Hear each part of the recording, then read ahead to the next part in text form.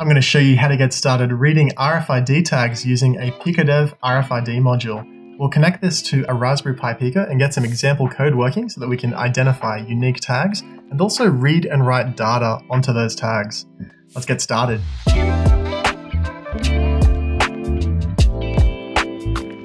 To follow along, you'll of course need a Raspberry Pi Pico with pins soldered facing down. This is so it can plug into the PiicoDev expansion board. Just plug that in so that the USB connector is on the same side as the 2-pin battery connector. You'll also need a PiicoDev cable to connect your expansion board to the RFID module.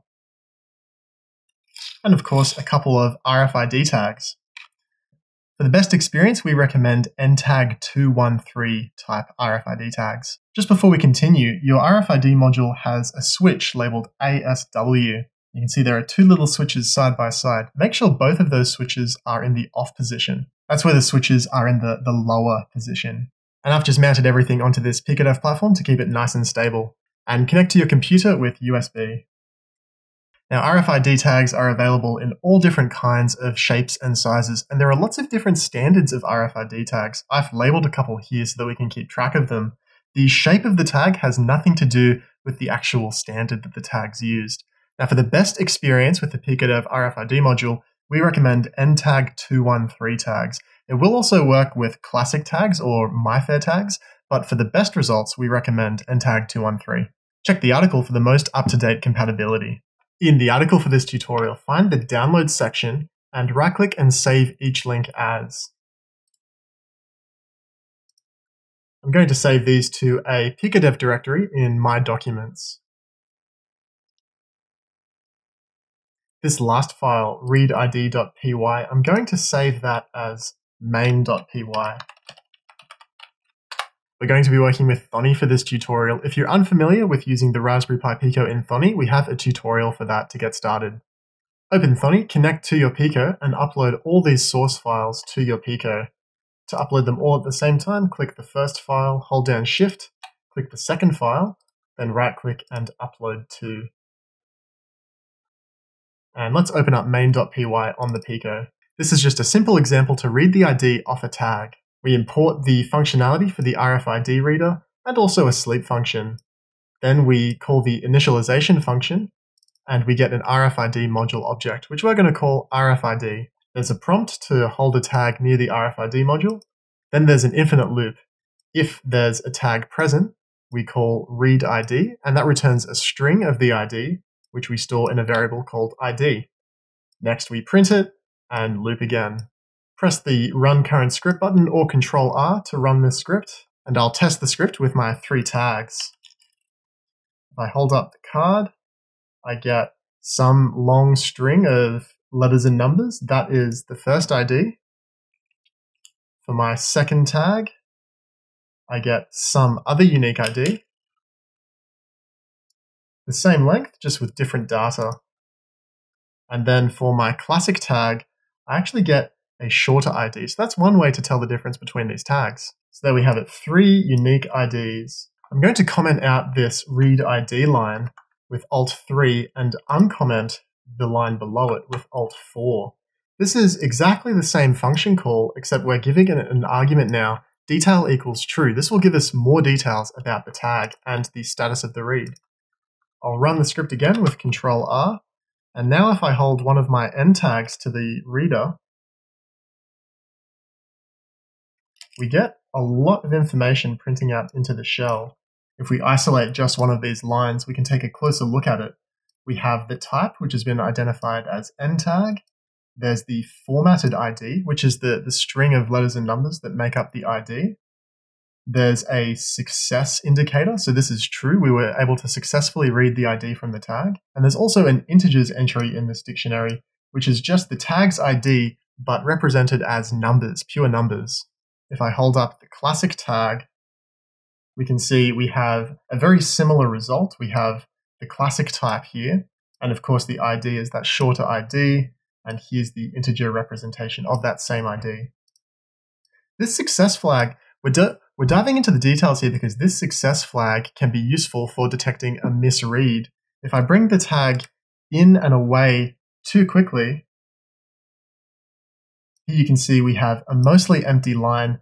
No data was read. We don't know the type of the tag. We don't know the ID, but we have this success false indicator. So we know that there was a bad read. And that's because I was just moving the tag too quickly. So we know we've got a couple of tags and they all have a unique ID. Why don't we do a little experiment to see if we can make an access control system?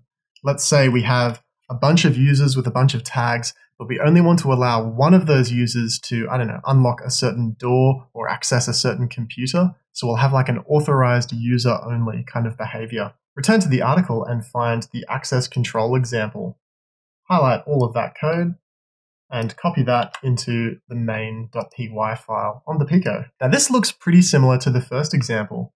We have ID equals read ID. We even print that ID, but there's a little bit of extra logic going on here. Let's just start by giving the script a run. I'm being prompted to hold a tag nearby. I'll choose this nice big one. In the shell, we can see the ID of that tag, and we can also see access denied. Let's have a look at the source code. We start with the same imports, the same initialization. We have something here called authorized users. We're going to come back to that.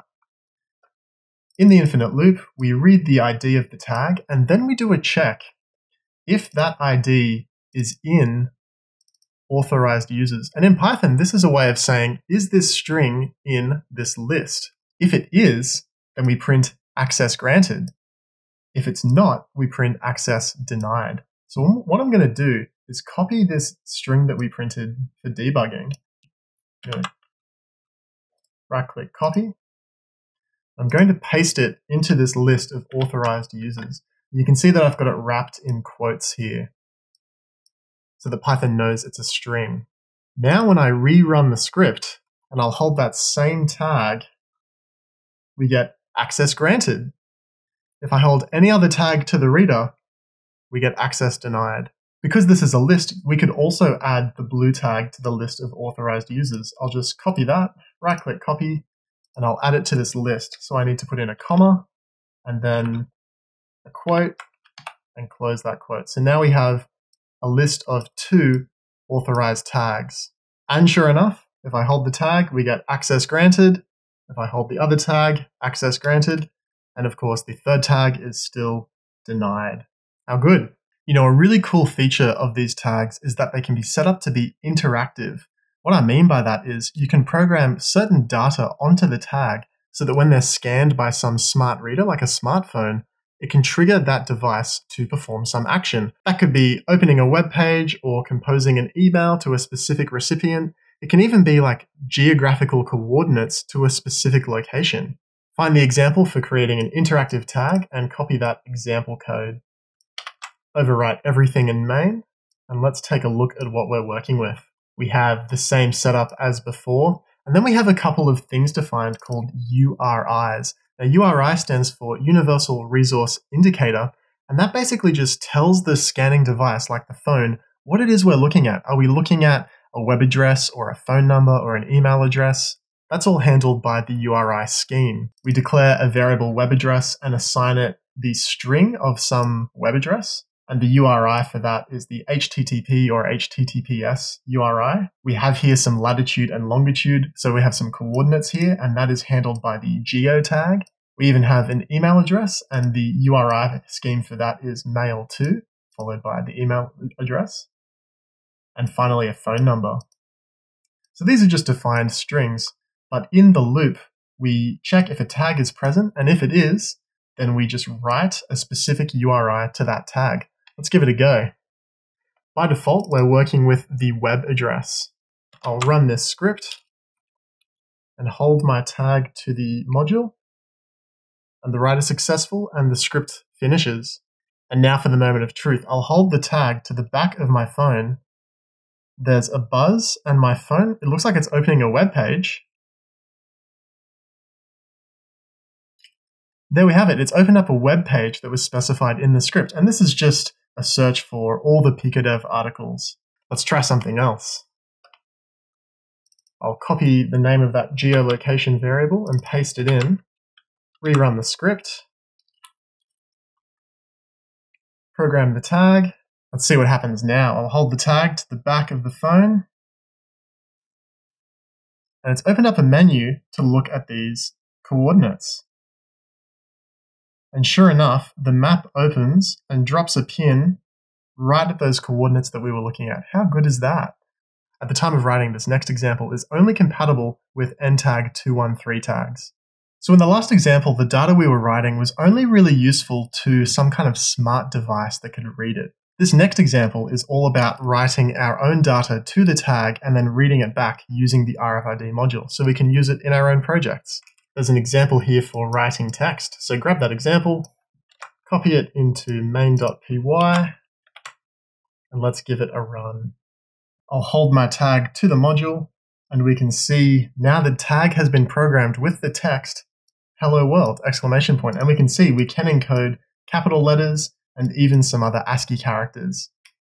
After the normal initialization, we assign the string hello world to my string, and then in the infinite loop, we just call RFID write text, and we're writing my string to the card. Now you can store up to 143 text characters on one of these cards. And just to prove there's no funny business, I'll pull out the read text example, and we should be able to read that string back. I'll run that script. I'll take the same card, hold it to the module, and it has pulled out hello world. So this one looks very similar. It's just not priming the card with any text at the start. We just call rfid.readText and assign that to my string, which is then printed. We can also write and read numbers, or specifically integers, which are positive or negative whole numbers. We can store some pretty big numbers on these cards. Find the right numbers example, and I'll just copy all of that into main.py again. Run the script, and we'll write it to the same card. So this will overwrite the text essentially. So here I've written the number to the tag 123456. So what's that? That's like 123,456. The same setup as usual. This time we call RFID write number. We write the number that we want and something called slot equals 0. This is the location of memory in the card that we want to write the data to. In total, there are 36 slots numbered 0 to 35, and slots are just something that we're calling a memory location that's safe to write to. There are actually plenty of other memory locations on an RFID card that you could write to, but these ones you can write to safely without damaging anything. Writing to the other memory locations can be problematic because if you do the wrong thing, it can break your card. And each of these slots can store a very large number. What's that? A 10-digit number, either positive or negative. So this wrote the number to slot 0, and then to prove that it's on the card, it then reads it back by calling the read number function. And here we just need to tell the function what slot to read back from. And of course, there's a matching read numbers example as well. Now it's possible to have up to 4 RFID modules all connected on the same PiicoDev bus. Here I've brought a second RFID module in, and it's just daisy chaining off the first. The only requirement is that they all have unique address switch settings. So down here on the bottom of the module is the address switch labeled ASW.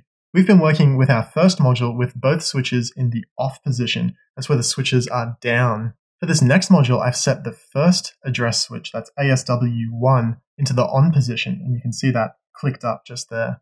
Do this with the modules powered off. I'll reconnect the modules to power. The address switches are only read on power up. So if you change them while the device is powered, you'll have to unplug and then replug power. And I'll grab that example for reading from multiple modules and paste that into main.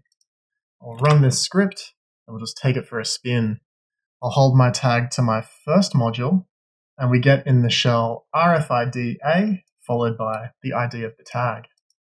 I'll hold my tag to the second module and we get RFID B with that same ID because we're using the same tag.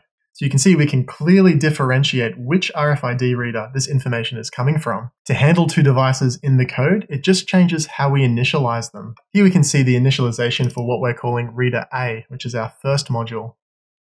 Now the initialization function has an argument in it, ASW, and a list of 2 numbers. ASW represents the address switch, also labeled ASW. You can see for our first unit, switch 1 is off and switch 2 is off. So in the first position, we have a 0 for off, and in the second position, we also have a 0 for off.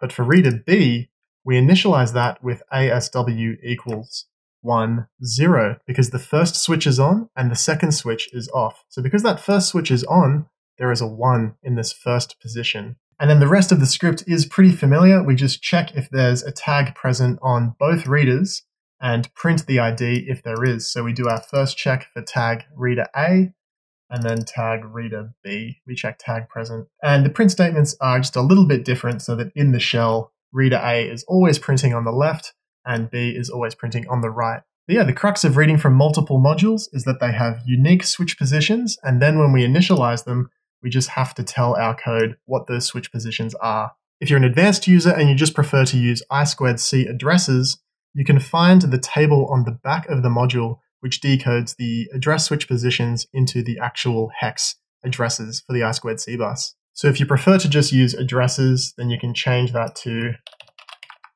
equals 0x2c for that first module.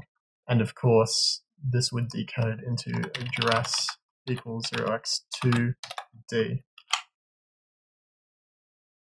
And that will work just as well. You can see I can still read from RFID A and RFID B, just fine. So there you have it. We started pretty simple, just reading some basic IDs, but pretty soon we were able to change the program so that we could differentiate between tags and change how our program behaved. That was the access control example. Then we moved on to creating interactive tags where we can actually hold them to a smart device like a phone and have it trigger some action like open a map, all the way up to reading from multiple RFID modules. If you make something cool from these starter projects, or if you just have some questions, let us know on the article for this tutorial. We're full-time makers and happy to help. Until next time, thanks for watching.